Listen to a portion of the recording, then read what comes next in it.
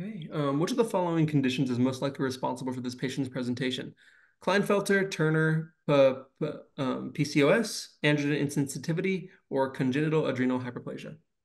A 20-year-old male presents to the clinic with concerns about his lack of facial hair growth and gynecomastia.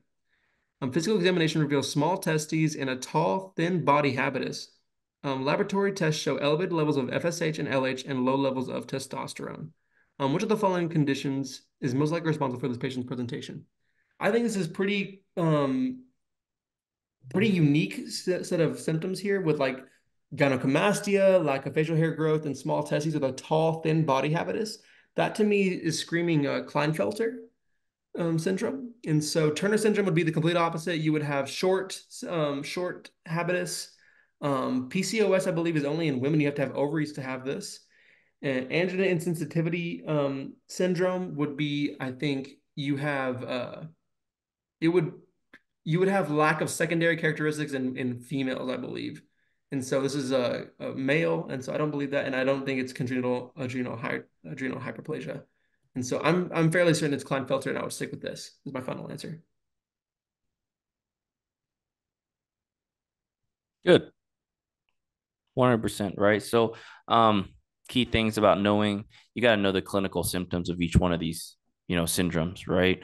I keep mentioning it, right? I know it's step one, but if you know kind of the presentation, what it looks like, what they look like, right, then you're gonna be able to get it right? Because Yeah. sometimes they're not going to give you 47XXY, right? That makes it a little bit too easy, right? And so they might mention, small testes, tall, thin body habitus, elevated FSH, LH, right? Things like that, right? And of course, Turner's is 45X, right? Short stature, web neck, amenorrhea. You can get, I think, hygromas, right? Is kind of what they mentioned, right? Mhm. Lymph malformations, right? PCOS. That's going to be kind of bigger, right? People infertility, irregular menses, hirsutism, right? Androgen insensitivity. I always say that these patients are going to look like models is kind of how I usually say that because they're XY, but they're actually, female phenotypically, right? So they don't have hair, they're taller, right? They're thin, right? All that stuff, right? And so I think that there's some models out there that are androgen insensitivity because it kind of supports that, right?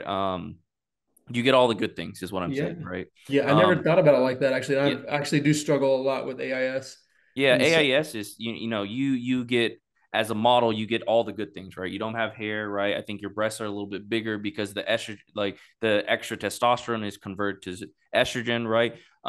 You're taller, right? Because you're XY, right? So all those things work in your favor. Of course, I want to say I think that you cannot reproduce, I think. Yeah, because of lack of internal reproductive structures. mhm. But right, you could be a supermodel though. But just ways to think about that. Okay. Congenital adrenal hyperplasia, right? This is, going to be kind of usually they say the females are virilized, right? They, clitoromegaly, things like that, right? So When you see the word clitoromegaly, what does that tell you? Does it just tell you pretty much like to me higher that's level, is more higher like levels of androgen usually okay, higher for level a of female, androgen. right? It's kind of like hirsutism, but for little kiddos, Okay. if that makes sense, right? Okay, makes sense. Perfect.